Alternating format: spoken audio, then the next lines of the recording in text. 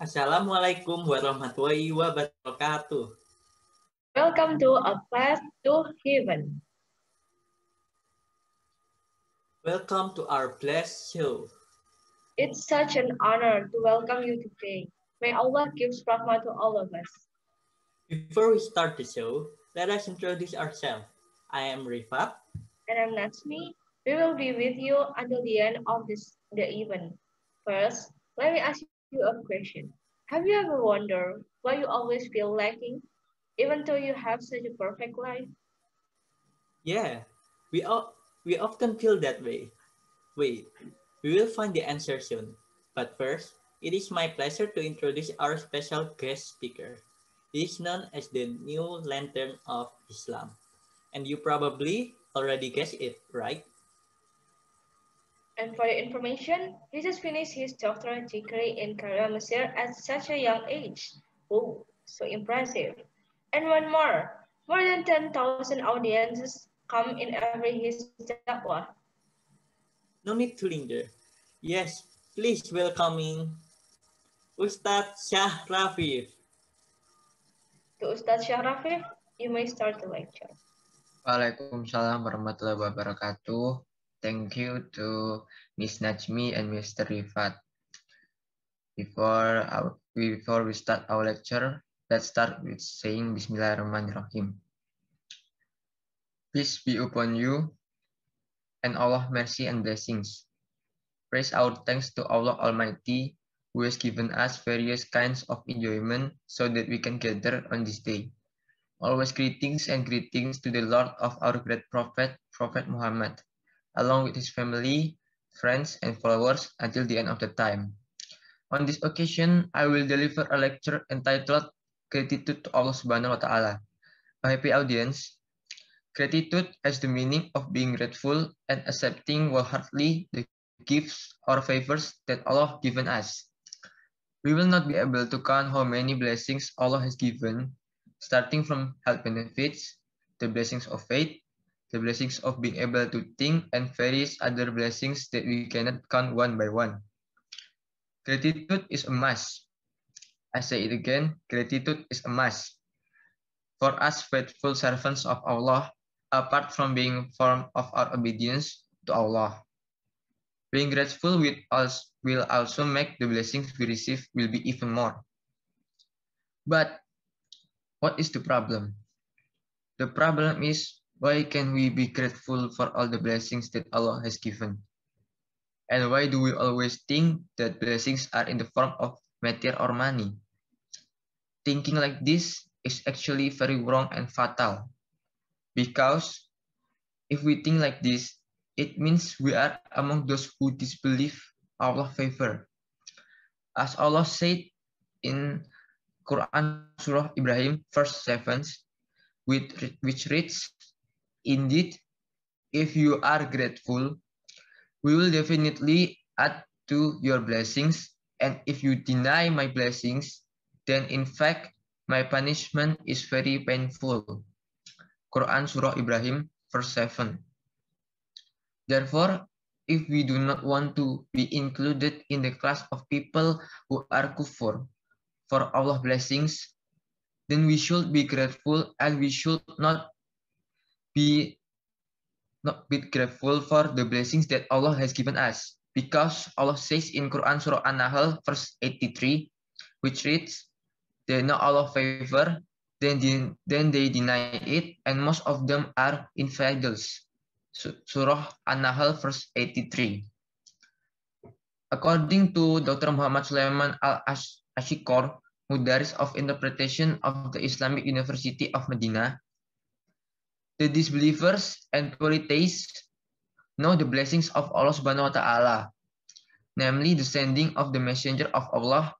Then they deny his prophethood because of their ignorance and violence in words and deeds, which they consider that help belongs to him and they worship him. And most of them reject and oppose. This verse was revealed to the Arabs who came to the Prophet. Then the Prophet read to him the previous verse. Then he said true. Then turned, left, and did not convert to Islam. Let us not be like polytheists who doesn't believe in Allah's blessings. In this occasion, I want to invite all of you to always be grateful for all blessings that Allah has given us. Such is the short lecture that I can convey.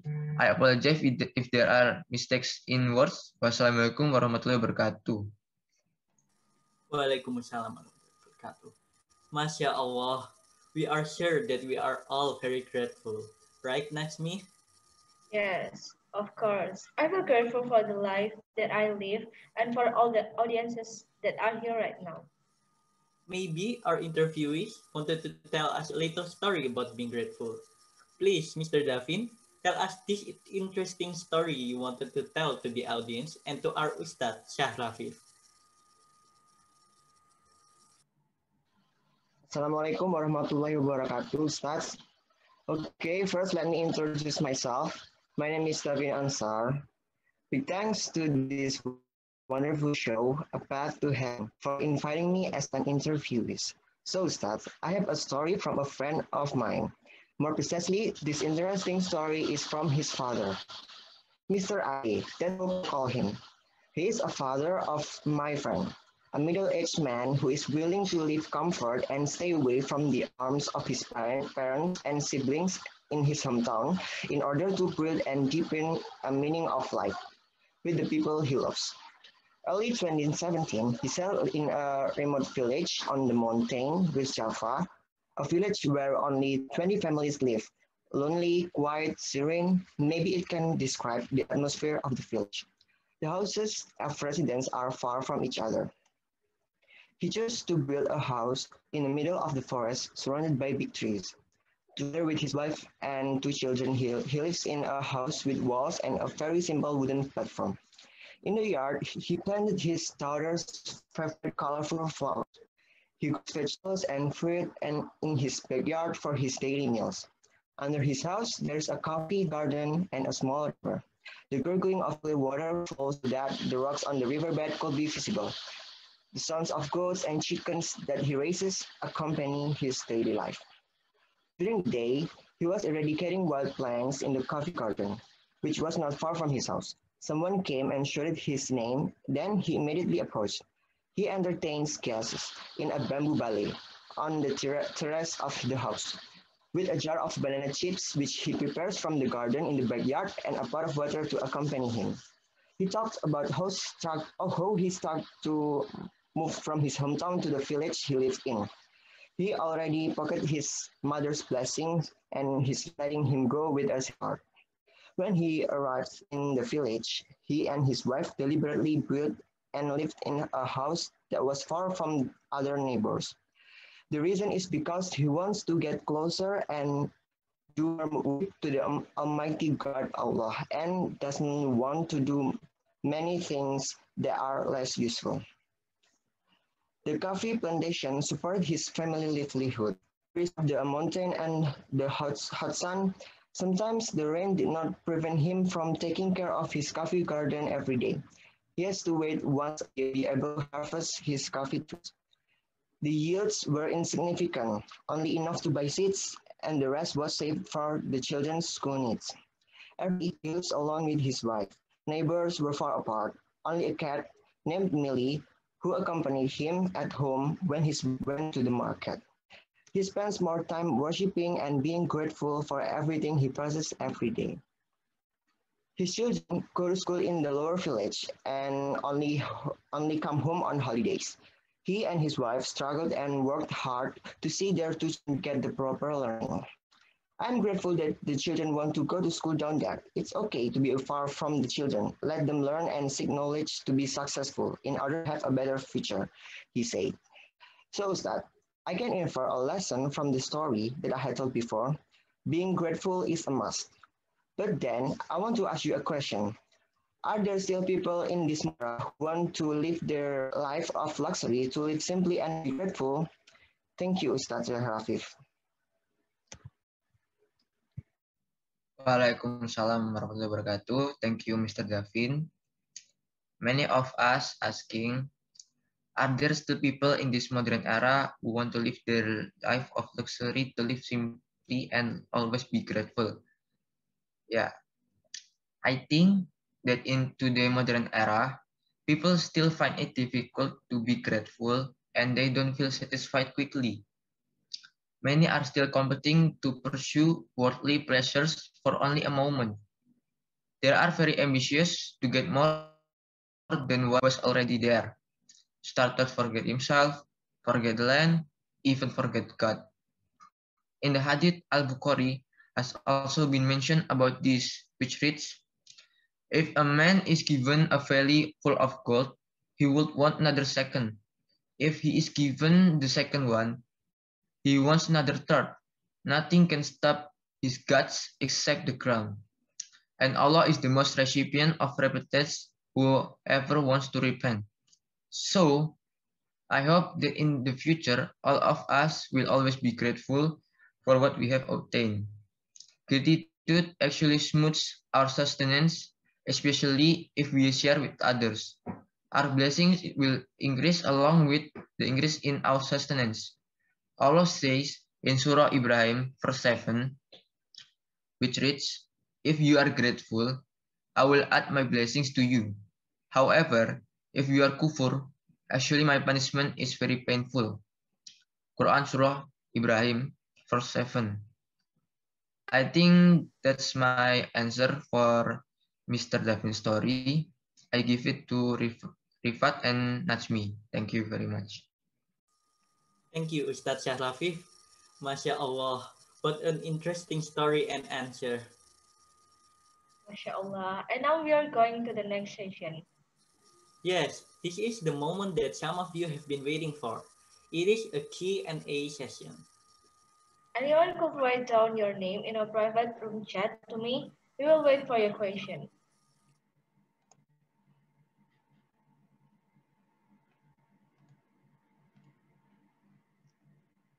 Okay, the first question comes from Miss Nabila. For Miss Nabila, please welcome. Assalamualaikum Ustaz Syahrafif. I want to ask you about the feeling of gratitude. In life, there is always joy and sadness. If one of the sadness is caused by ungratefulness, is it by maintaining gratitude in life we will not feel sadness? Thank you. Waalaikumsalam, Miss Nabila. Happiness and sorrow are sunatullah that will surely color this life. No human being continues to feel happy nor does continue to grieve and grieve. Everyone feels happy and sorrow comes alternately. Ikrimah rahimahumullah once said, every human being must have felt joy and sorrow. Therefore, make your joy is gratitude and your sorrow be patient. That's my answer. Do you want to ask any question again, Miss Nabila? So how, Ustad? How can we maintain gratitude with all we have now? Next question. How can we maintain gratitude with all we have now? First, you have to realize there are still many people who are less fortunate than us. Second, always remember that there are still many people who are less. Always remember that Allah gives us the opportunity to live today, even though our lifespan is limited. The last one is everything we get in this world is a free gift from Allah. The pressure of air and our body organs, for example. We can breathe freely, can see, and our other organs work according to their respective functions. That's why we have to be grateful in our life. I think that's my answer. Thank you, Ms. Nabila, for the question. Masya Allah, Ustadz Syahrafif. What a great answer. MashaAllah. And now we have another question that needs an answer. Yes, it is true. The other question comes from Mr. Arga. Please, Mr. Arga, maybe our Ustadz Syahrafif can enlighten us. Okay, Assalamualaikum Ustaz Syahrafif. I have a question. Can gratitude keep us from proceeding? Waalaikumsalam, Mr. Arga. Being grateful doesn't prevent us from proceeding. You have to distinguish the willingness to be better with gratitude for what we have now. As Allah says in Al-Quran, indeed, Allah doesn't change the condition of a people so that they change the condition that is in themselves. That is the difference between the willingness to be better and being grateful. Thank you for the question.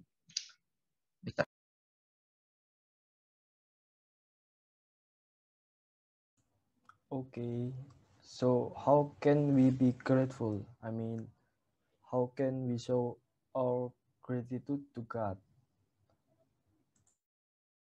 Well, okay. I'm gonna tell you how to be grateful in our life. There is 4 ways to be grateful according to Imam Ghazali. First one, being grateful with our heart. Gratitude with the heart is done by fully realizing that all the blessings and sustenance that are obtained are solely the gift and mercy of Allah.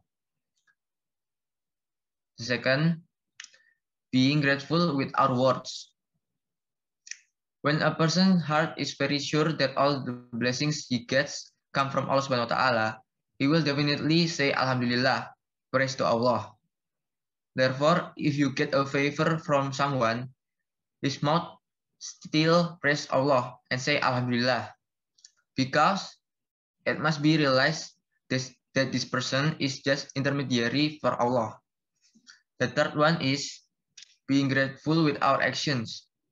Gratitude with actions means that all the blessings obtained should be used in a way that is pleasing to Him. The Prophet Muhammad SAW explained that Allah Subhanahu wa Ta'ala really likes to see the blessings that are given to His servants by making the best use of them. The last one is take care of pleasure. If you get a favor from Allah, try to take care of it so it doesn't get damaged. It is like giving a trust from Allah. For example, if we have a healthy body, we must keep our body healthy and avoid disease. That's how to be grateful, according to Mr. Arga questions. Alhamdulillah, I think that's all I got for today. Rifat and Najmi, you may continue. Thank you very much. Thank you, Ustaz. Masya Allah. I expect no less from you, Ustadz Syahrafif. And now, sadly, we have reached the end of this. Syahrafif for taking time out of your busy schedules, and also thank you for the new insight. I hope and we hope that we can hear more another dakwah and lecture from our Ustadz Syahrafif. Me too. But every meeting comes to an end. Goodbye, and may Allah bring us together again in Jannah. Amin. Wassalamualaikum warahmatullahi wabarakatuh.